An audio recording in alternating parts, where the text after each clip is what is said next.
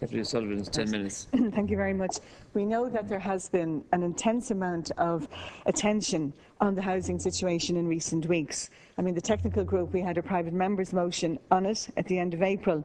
We've had leaders' questions, we've had topical issues, other questions, and a lot of media attention. And I think the one thing we have to agree on is that there is a crisis, and it's a crisis that is requiring prompt attention.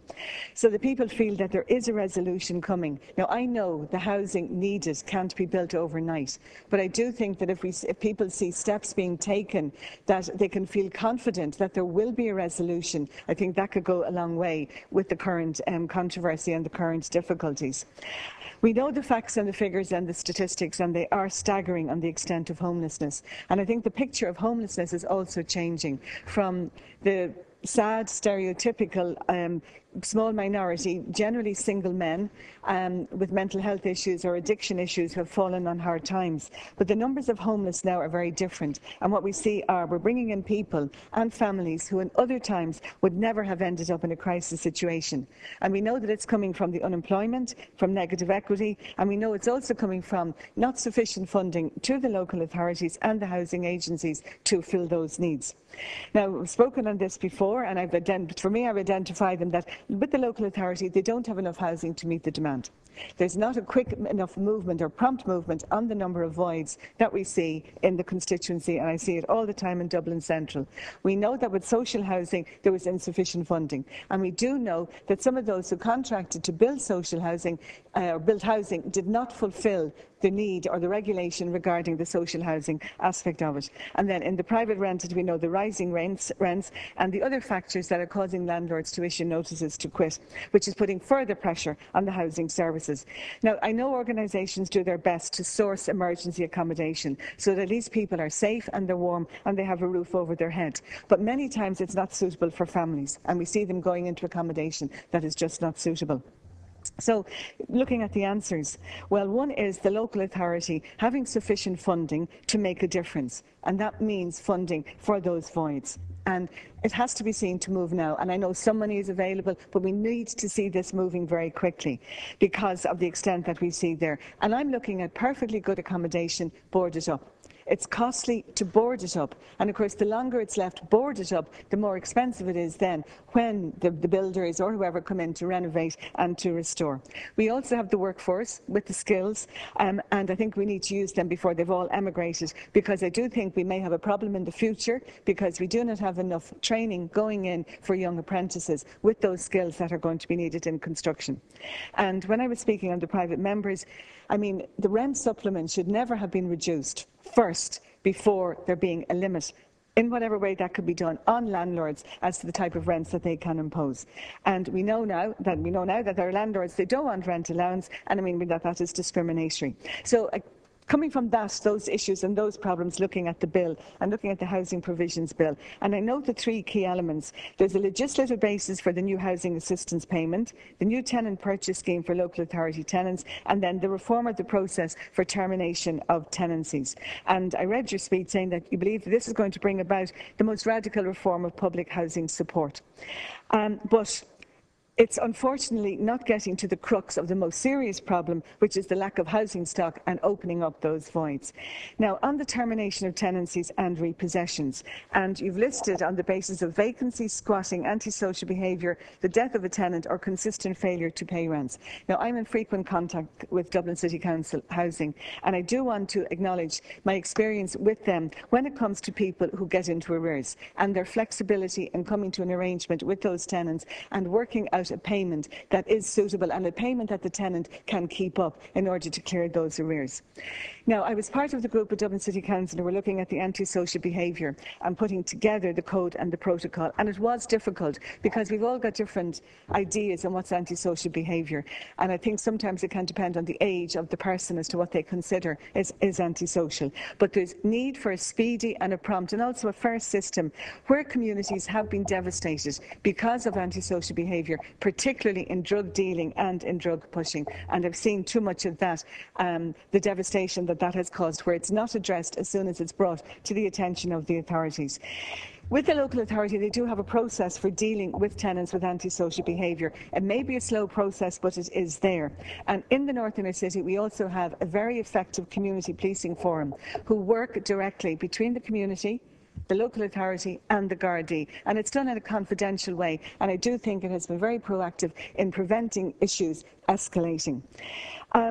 This aspect of the bill is not getting at the private rental sector. And again, from my own experience in the constituency, there are landlords who just do not care the type of tenant that they are putting into accommodation, and they will not address the issues that are being brought to them about the behaviour of those tenants by other residents there. Now, on the repossession of the death of a tenant, because again, of coming across this, where grandparents have brought up grandchildren for a variety of reasons. The grandparents die. This has been the local authority accommodation for the child who's now an adult all of their lives. And now, because of changing needs and circumstances, they are being moved from what was their home. And I do think that there should be some flexibility on that. Now, and then if a person is evicted, they're still, if they are a local authority tenant, there's still the responsibility of the local authority to house. So again, it's creating a need for accommodation. Now, the bill addresses landlord compliance in relation to accommodation standards and about the landlord being tax compliant and that the dwelling has to dwell or comply with standards.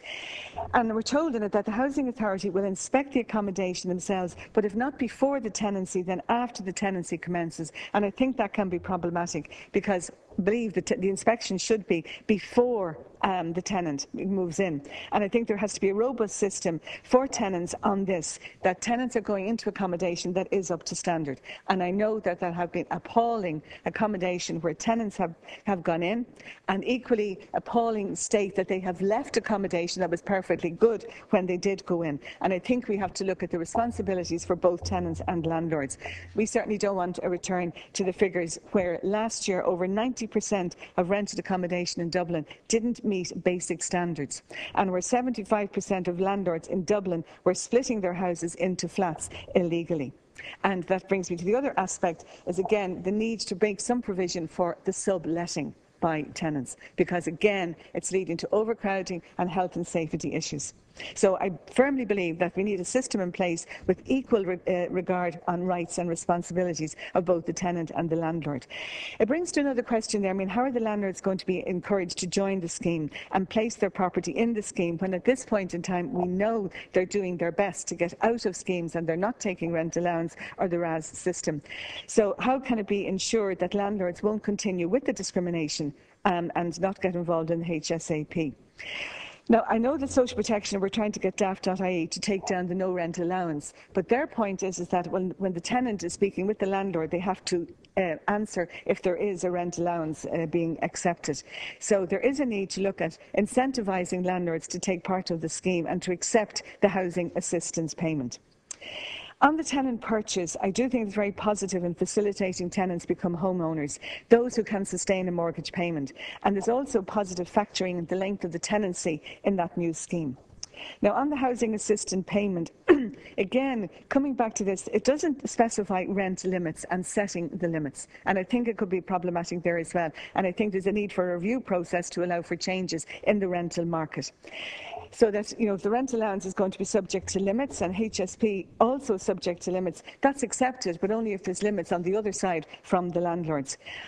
You're saying that this assistance payment will be better all round for tenants, landlords and the local authority, but there is a massive question around the resources and the work, the extra work being expected of the local authority. And we know that they have been subject to cuts, they've lost staff, so they're understaffed and they're under-resourced. So my question is how they will be able to cope with this.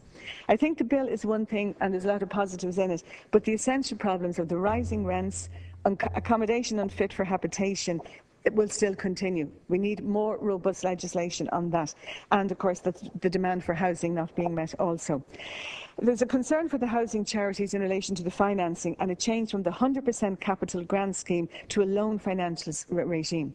And finally, I was part of the Constitutional Convention and we made a recommendation at the end that the Constitution would be amended to include economic, social and cultural rights. And within that there was a specific right to housing.